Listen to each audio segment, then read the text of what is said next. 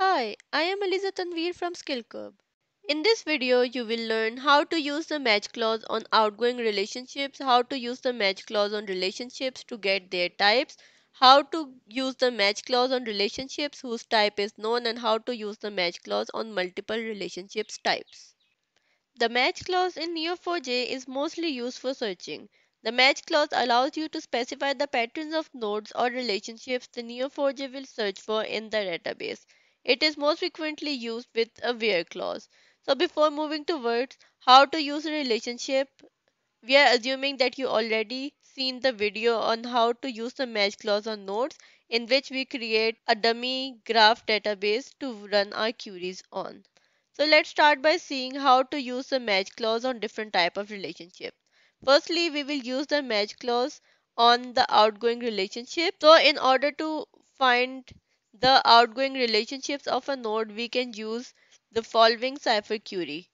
In this query, we are using the match clause, and inside the match clause, we are passing a label having a person and the name property set to Oliver Stone, and this arrow represents the outgoing relationship towards a node movie.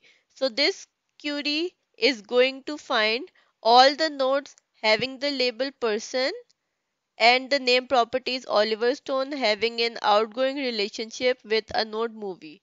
So all the movie nodes that are connected to this person label node with an outgoing relationship will be returned. Okay, so execute the query and you will get a single node, Wall Street, that is related to the node having the label person and the name property is Oliver Stone. It is also possible to introduce a variable to a pattern either for filtering on relationship properties or to return a relationship types.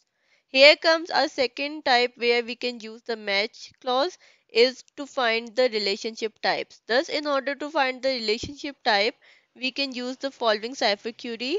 In this query, we are using the match clause, and inside the match clause, we are again using a node having the label person and the name property set to Oliver Stone. And this is the relation variable that we are using to define an outgoing relationship to a node movie. So the relationship that exists between this node having the label person and the node movie will be stored in the variable r, and then we can simply return the type of r to get the relationship type that exists between these two nodes. Okay, so let's execute the query and the relationship type returned to you will say directed. This means that there is a directed relation between the node having the label person and the node movie. Another way to use the match clause is to match on the relationship type. When the relationship type to match on is known, it is possible to specify it by using a colon before the relationship type, and this can be done by using the following Cypher query. In this query, we are using a node having the name Wall Street and a label movie, and the property title has a value of Wall Street. Then this arrow shows that there is an incoming relationship which says acted in with a node actor. So we are returning the name actor name. So in this query, the match clause is going to find the node having the label movie and the title property is Wall Street, having an incoming relationship with a node actor that has a relationship type of acted in. Okay, so once I execute the query, it is going to return me the actor name that acted in the movie Wall Street. Okay, let's execute the query and you can see that it has returned me three actors that have an acted in relationship with the movie. Okay, so we can also run it to see the actual node as well.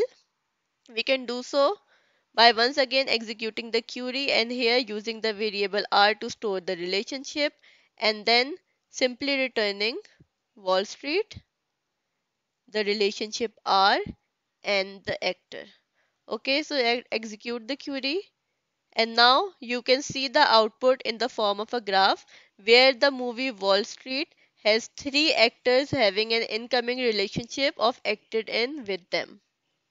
It is also possible for a node to have multiple type of relationships with other nodes, and we can also do searching for them using the match clause. To use the match clause on nodes having multiple relationship types, we can use this Cypher query. Here we are using the match clause, and inside the match clause we are using the Wall Street node having the title property of Wall Street, and it has an incoming relationship of acted in or directed in with a node person. So this query is going to return us all the person nodes which have an outgoing relationship of either acted in or directed in with the Wall Street. So in simple word, this query is going to return me all the nodes that have either an acted in or directed in relationship with the movie Wall Street. Okay, so let's execute the query, and you can see that we have three different nodes that have an acted in relationship with the node Wall Street, and we have a single node of Oliver Stone which have a directed relationship with the Wall Street. And this is how you can use the match clause on relationships to get the single relationship, a relationship with a type, and relationship with multiple types. That is all for this video. Thank you.